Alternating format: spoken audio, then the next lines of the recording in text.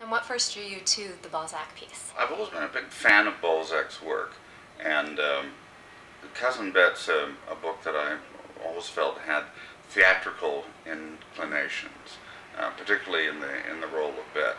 Balzac writes from a third-person point of view, the omniscient narrator. But I thought, well, if Bette were to describe her own plot, then it would be very much like, say, Richard III. And once I thought that up, I thought, well, you know, everything else can fall into place. She's got a number of people she wants to bump off in one way or another, and she can bring the audience in as her co-conspirator, so to speak, and guide us through the play.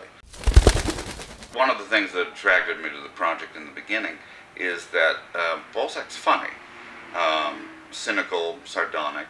A lot of his characters are cynical and sardonic too.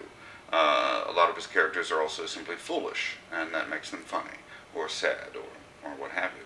It's as if they're all really good supporting actor roles.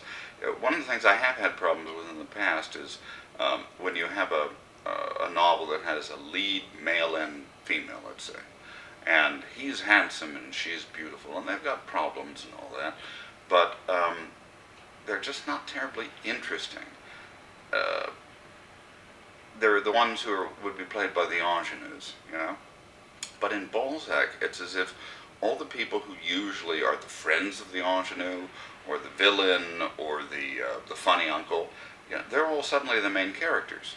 The ones with the warts on their noses, the ones who have to wear a girdle, the ones who have felt slighted, but can only reveal their pain to one or two particular people. And I'm always attracted to that.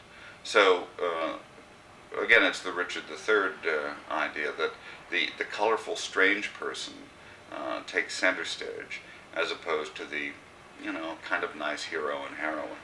And, you know, it's strange how many books, films, plays have a nice, handsome couple of people at the center.